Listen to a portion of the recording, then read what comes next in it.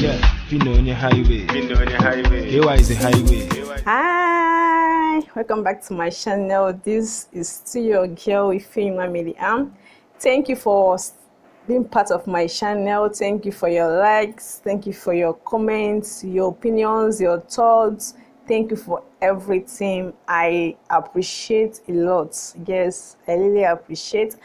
And if today is the first time that you are seeing my channel, please do me the honor of subscribing to my channel and turn on your notification bell so that you'll be notified each time I upload a new video. So guys, today we'll be having a talk on a topic. Yes, so as of recent, or maybe about some weeks ago, I read online, mostly on Facebook, that love is not enough to keep a relationship or a marriage. And so many people, they gave their thoughts, their opinions, their they say their mind. So I said, okay, let me just bring it here on my channel so that we can talk about that. So what do you think? Do you think that love is enough to keep a relationship or marriage happy and moving well? What do you think? Well, I think I should start for myself. Yes. Well, to me, I would say that love is enough. But the issue here is that my own definition of love might be different from your own definition of love. So what is my own definition of love? To me, I would say that love is kind. Love is trusting someone that is so dear to you. Love is being there for people that you care about, or for someone that you care about.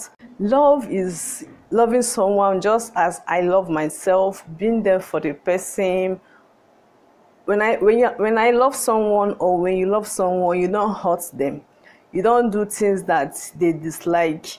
You don't do things that is going to cause harm or make them to shed tears. You don't do anything that you know that if I do this thing to this person is going to be sad. This person is not going to like it. So to me, that is what love is all about. Taking someone the way you take yourself. I love myself, so if I say that I love you, I will love you the same way that I will love myself. I will not do something that is going to hurt you. I'm not going to do something that is going to make you to feel bad. I can't insult you. I can't fight you. I can't embarrass you outside and all that. So I think when you love someone, you can't do something that is going to cause harm to them. You cannot cheat on them. You cannot abuse them. You cannot, fight them in public or in private. You cannot hurt them. You can't say hurtful words to them. And, you can't tell me that you love me and you will not be there for me. You will not know how I am. The truth of the matter is that love nowadays is not what love is actually meant to be. Because when you love someone, it's meant to be true and it's meant to be genuine. But nowadays, people love people because of the benefit that comes with that. What am I going to benefit? What am I going to get? This one, that one. So that is mindset of nowadays love. But that is not actually the real meaning of love. Because when you love someone, you will not be bothered about what you benefit or what you will not benefit. Because know that the person that you love and love you back in return is going to be there as well. Is going to treat you good. Is going to, is going to be part of you, and is going to do things that will please you as well. And that is what love is to me. So guys, what I'm saying in essence is that true love is more than enough to keep a relationship or marriage together. Yes, for me, is enough.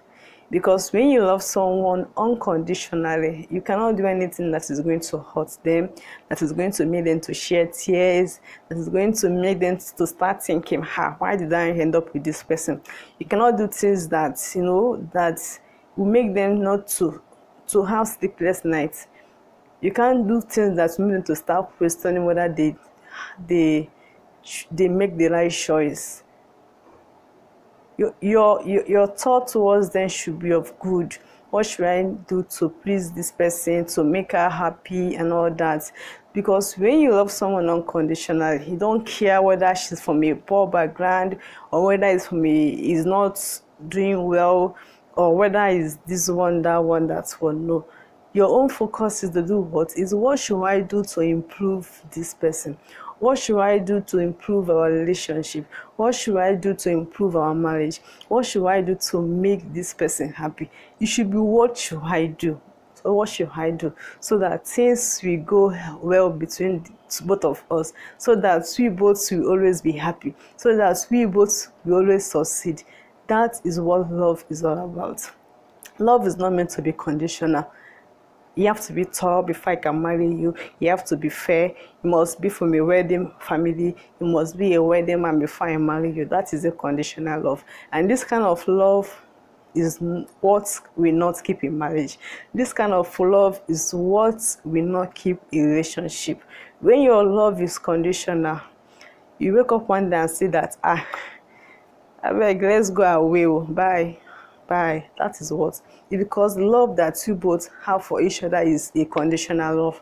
But when it's unconditional love, you find that you find it so hard to even stay a day without that person. You will always be willing. You always have that, always have it in mind to reach out to this person, know how she's doing, know whether his day is going on well, know what he's doing and all that. You'll be doing things that will make the person happy. So to me, I would say that love is enough. I don't know how about you, but for me, love is enough. So please, I would like to hear your own opinion on that. Do you think that love is enough to keep a relationship or marriage? Do you think so? Do you have a different opinion? Please, can you drop yours in the comment section, please? What do you think? I'll be here waiting for your comments. Thank you for subscribing to my channel once again. So we are going to call it a day now. Please subscribe to my channel. Please, please, please. Thank you.